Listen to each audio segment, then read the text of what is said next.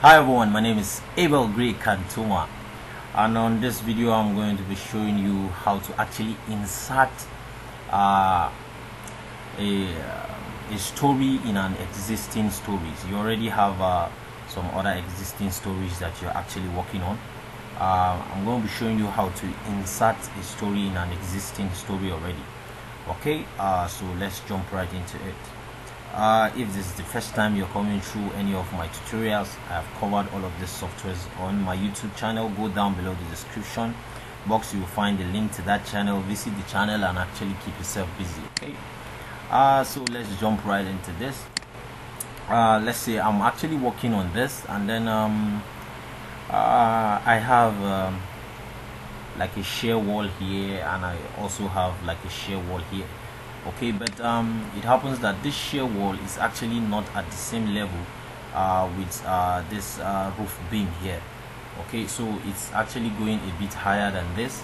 Let's say this is actually a minaret, okay, in a mosque. Okay, now what I need to do here is just to insert another story.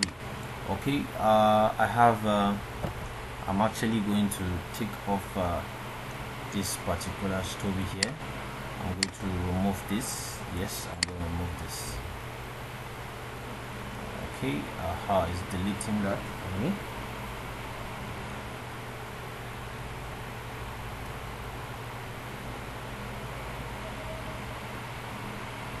If you already love what you're seeing, why not like this video? Make sure that you actually give it a thumbs up.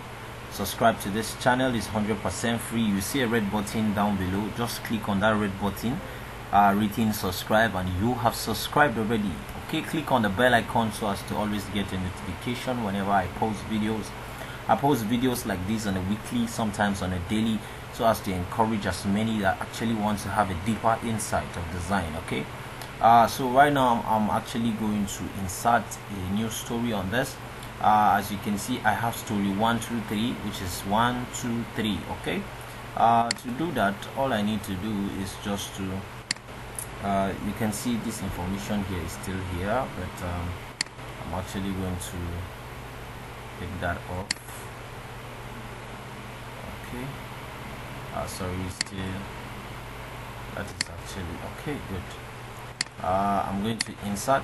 Now look at, you must take note of this. It said to add stories to the top of the building, enter a number greater than the current total. Okay, to insert an intermediate story, enter a number less than the current total. Okay, now what that means is that I actually have 3 stories as it is right now. You can see story 1, story 2, story 3. Okay, in order for me to have a story at the top of these, okay, I have to insert 4, 5, 6, 7, anything higher than the value which I already have that is existing. Okay, that is just what it means by that. Okay, now to insert a story at the intermediate of this, maybe there is a particular story that should be at the middle here instead of this. I can as well do that too. All I need to do is just to impute a value that is actually a bit less than or lower than the existing one. For example, if I want to create a story in between the story 2 and the present story 3, all I need to do is just to type in 2, or I type in 3 rather, sorry. If I type in 3, it's actually going to shift the story 3 to 4, and then this 3 will come in between the 2 and the present 4 that is actually going to shift. Okay, let me just demonstrate that so as for you to understand what I'm saying. Now you can see this is the point I'm actually trying to make here. You can see the story has been created in between these 2 stories. Okay, so at this point here I can decide to generate whatever story I want to generate here.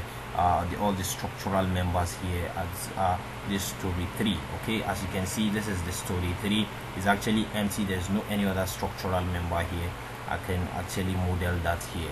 Okay, and then to insert a story above this story 4, the present story 4 that we have here, all I need to do is to actually come here, sorry, not here, come here and then insert story, and then this time around I'm going to impute 5.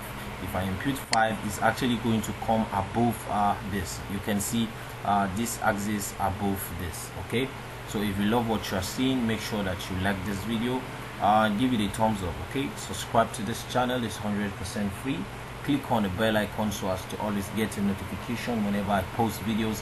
I post videos like this on a weekly, sometimes on a daily, so as to encourage as many that actually want to have a deeper insight of design. Okay, so right now all I need to do, this is what I want to generate to the 5th floor.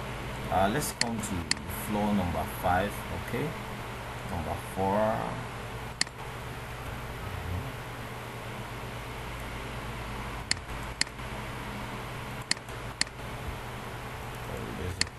Okay, good. I'll come to floor number 4. I filter just my shear wall. I will deselect all. I just want to highlight my shear wall. Okay, good. Now I generate this to the 5th floor and I click on OK.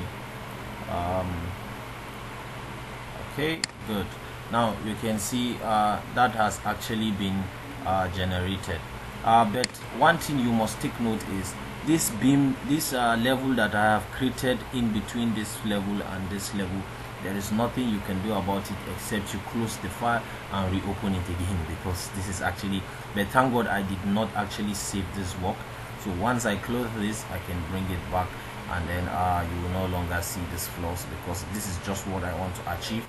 I just want this wall to actually come a bit above this level.